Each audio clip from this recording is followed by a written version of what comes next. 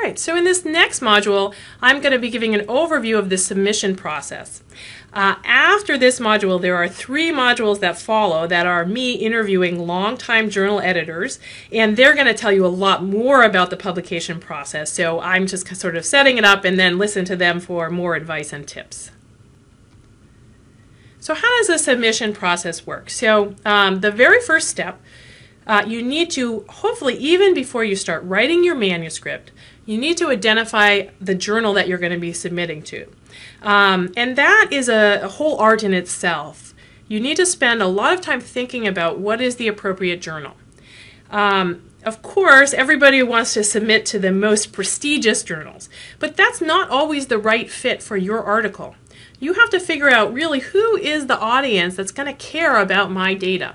And it may not be the most prestigious journal. It may be a more niche journal where that audience really does care. You've got something that's really significant for a particular audience. So spend some time, especially if you're junior, talk with some more senior people about what journal is really the appropriate journal for your submission. You want to aim high, but be realistic about where your paper belongs. And you want to identify that journal pretty early on in the writing process, because every journal has its own specific instructions for authors, and you might as well write the journal from the very beginning, format it, have everything in the form that that journal wants from the get-go. So that's the first step, and that's hopefully happening before you write the manuscript. The second step is to go online to that journal. All journals will have online now an instructions for authors page where they give you very detailed tips for how to write and format the manuscript. How many references are allowed if there's a limit? How should those references be formatted? How should tables and figures be formatted? And when I interviewed George Lundberg in an upcoming module, he mentions many times how important it is to follow those instructions. If an editor sees that you haven't followed them, they feel like you didn't really care enough, and they question whether or not you are detail oriented enough in your science if you can't even follow instructions for authors in your paper submission. So pay attention to that. Write the again, find those instructions before you write and format the paper, so that you can do all that from the get-go. Then once you've written your paper and you've had all of your authors read it and edit it and you've got a final version, if you are the corresponding author, then you're going to be the one submitting the manuscript online. So that usually the corresponding author is either the first author, again, often a graduate student who did the groundwork and wrote up the draft of the paper, or sometimes the senior author will be the corresponding author. But assuming that you're the corresponding author, then you're going to be the one going through and submitting your manuscript online. And it is so great nowadays that all of the journals have online submission systems. Because way back when I was in graduate school, it was pre the era of online submission, and we still had to go and copy the papers. You had to make multiple copies of your papers, put them in an envelope, send them in snail mail. Months later, you'd get a letter back in snail mail. It was just a much less efficient process. So being able to submit the manuscript online is just huge. So you go online. There's a series of steps that these systems will walk you through. Leave a couple of hours. Usually it takes a couple of hours to enter all the information, so leave yourself a couple of hours. Though that's all done online. The one thing that's not usually done online is, again, all the authors must fill out these specific forms that each journal has. So usually that's done offline, and again, you need to leave some time if you've got multiple authors for collecting those signatures. You may need to follow up with authors and make sure that they get those forms in. All right, so you've submitted your manuscript. Now what happens? So the next thing that happens is sometimes you'll hear back in a week, sometimes it might be as much as 2 months. But you're going to get a letter back from the editor of the journal, and there's generally one of 4 categories your paper is going to have been put in. You might get the paper accepted outright with no changes. Well, that hardly ever happens, as you'll hear when I talk to the journal editors in the upcoming module. So that's a very rare case. That's usually only going to happen when the paper was something that an editor solicited ahead of time. So when you're just sending in a manuscript cold, it's very unlikely that it's just going to get accepted outright. There's another category, accepted pending minor revisions. That one also doesn't happen that often. I've had several letters to the editor accepted with just minor revisions, but that's again a different kind of paper. For original research manuscripts, it's not usually the case that the editor is going to accept it right away with only minor revisions. So papers that are eventually published in journals usually go through this third category. So almost all the papers that you see in print will actually have been rejected at first, but would have been allowed the opportunity for resubmission. So there's this revise and resubmit category that all journals have. And when you get the letter back telling you that your paper has been put in this category, especially if you're a first-time author, you will go, oh my gosh, it sounds terrible. You feel like you've been rejected because it says you've been rejected. But you have to read the fine print, because if you're allowed resubmission, if they're inviting you to revise and resubmit your paper, that's actually a positive outcome. So the very first paper I ever submitted, I got this letter back in the again in the snail mail. That said the paper, was rejected. And I was like, oh, I guess my paper was rejected. But I showed the letter to somebody more senior, and they said, no, this is actually a good outcome, because if you read further in the letter, it says that they would allow you to revise and resubmit. So that means that they actually think that the paper will be publishable, or is likely to be publishable down the road, if you can address the concerns of the reviewers. And again, most papers that end up in the published literature have gone through this step. That is, they have gone through at least one round of revision and resubmission. Journal editors want you to have to go through a round of revision to make sure that the paper has been thoroughly vetted, and that the paper is as good as it can be. So that's really what you're aiming for when you submit an original research manuscript. You're aiming for that reject but resubmit category. So it sounds a little negative, but in fact it's actually a pretty positive category. And we'll talk more about that process of resubmission in a minute. And then the final category is you may get an outright rejection. And they say that, they give you no opportunity to resubmit. And of course this is the category that you don't want to be in. But sometimes the rejection has really nothing to do with the paper itself. You might get a rejection very quickly from an editor who just simply realizes that the paper is not a good fit for their journal. So don't feel bad about that. That just means you targeted the wrong journal, and you're just going to turn around and send it to a more appropriate journal. So that will happen sometimes, that the editor won't even send it out for review. They'll just kind of look at it and say, you know what? This isn't significant enough for our journal, or for a wide enough audience that our journal targets, or it's not it's not a good fit because of who our audience is. So that means you haven't sent it to the right journal. So be thankful that they just send it back without sending it for review. You have an opportunity to send it elsewhere. So that's one possibility. You also might have a paper that's sent out for review. It's vetted by a number of reviewers, and the editor looks at the critiques of the reviewers and decides that there's too many major problems with the paper, that it's not likely to be acceptable after revision, and they will send you back those critiques and say, sorry, we can't publish it, and they don't offer you the resubmission. So that happens. Again, don't feel too badly about it, because there's always, there's lots of reasons that papers get rejected. That means that you're going to have to turn it around and send it elsewhere. The thing to keep in mind is you will be tempted to just send it as is elsewhere. That is, you will be tempted. You're going to get the reviewer comments back with that review, and you're going to be tempted to ignore those reviewers' comments and just say, I'm just going to send the paper as is with no work somewhere else. Don't do that.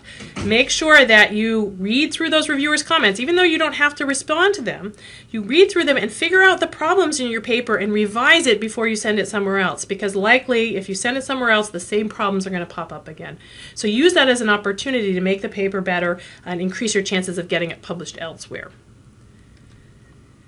All right, that revision and resubmission step, I'm going to talk about this in great detail in a minute, but basically you're going to have to resubmit with a detailed letter that addresses the reviewer's critiques point by point, where you address every single critique the reviewers have brought up. So this is where you have the opportunity to get the paper published down the road. You make sure that you address each of those reviewers' critiques in great detail. That doesn't mean you have to make all the changes they request, but you need to, if you don't make a change that they requested, you need to say why you didn't make that change. if you get to revise and resubmit, it is not guaranteed that that paper is going to get published in that journal. So you really need to make sure that you adequately address those reviewers' critiques if you want to eventually get published in that journal. I have seen papers go back also for multiple rounds of revision and resubmission. So just realize that you might do one round of revisions and that may not be adequate. You may have to do yet another round, and I've seen papers go for as many as 4 rounds of revision and resubmission. So try to address all the reviewers' critiques as best you can early on so it doesn't have to go through too many rounds like that. And then hopefully your paper will get accepted. Congratulations once it's accepted. The last step that you'll have to do is before the paper is published, the journal will put together a final proof. They're going to format the paper in the journal style. They're going to put the tables and figures in the journal style. They're going to send you some final proofs.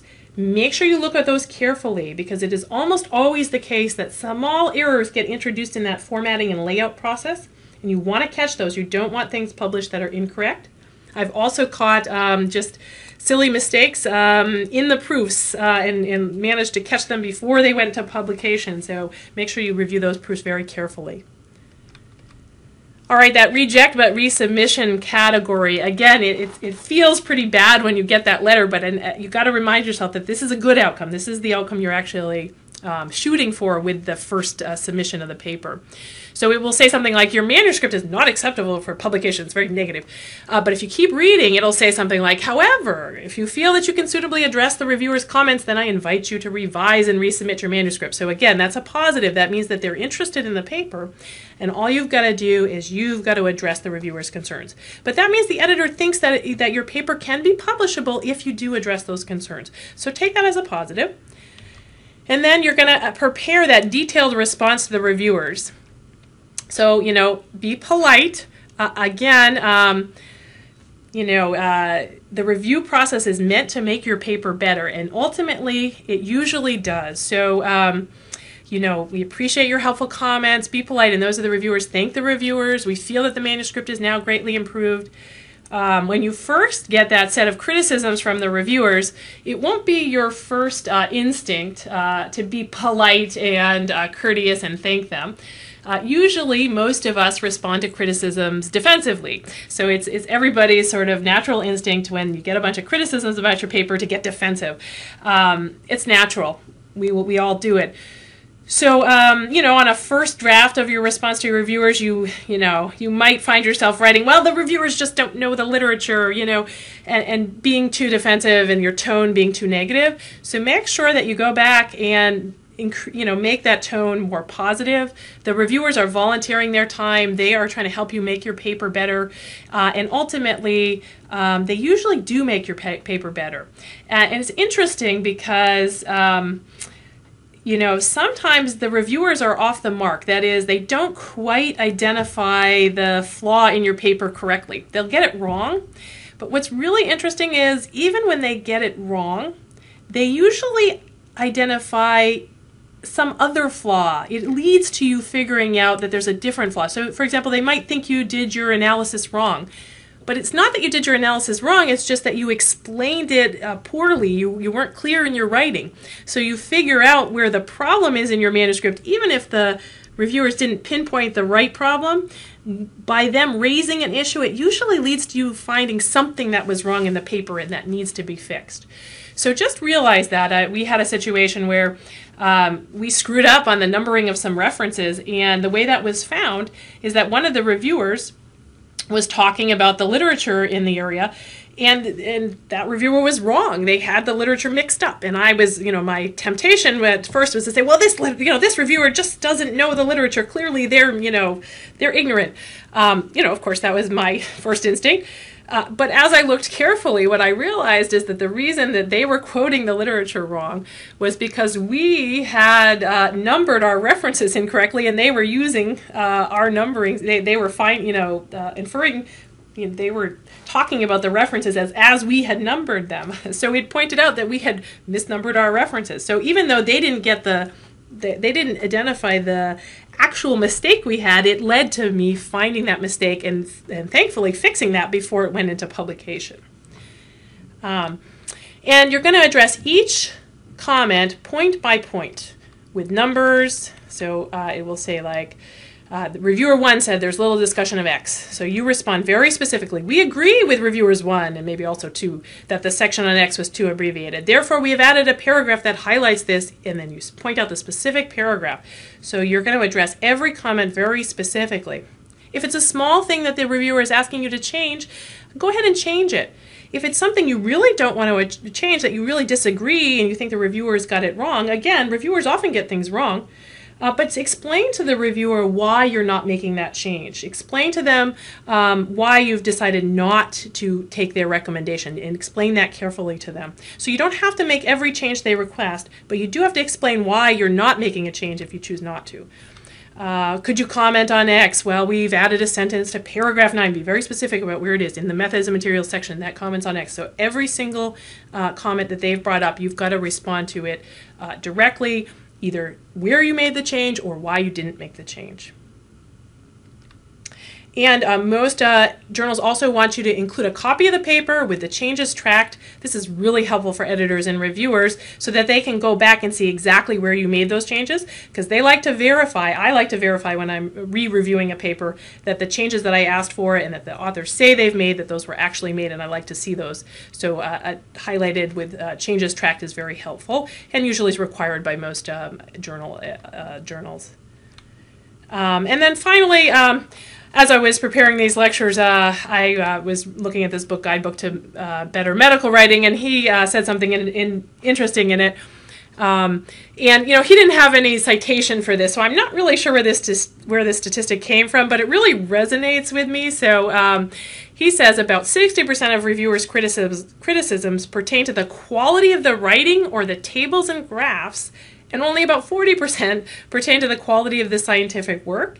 And, you know, so again, the importance of the writing and presentation of the data is really huge in the publication process. And this really resonates with me. Again, I don't know where he got those numbers from, but I would say that it's true for me that probably more than half of the time, the comments that I'm making do have to do with problems with the writing and problems with the data presentation, as opposed to any real methodological problems in the scientific work. So again, if you want to get published, the good writing and the good data presentation can really help you. The preceding program is copyrighted by the Board of Trustees of the Leland Stanford Junior University. Please visit us at med.stanford.edu.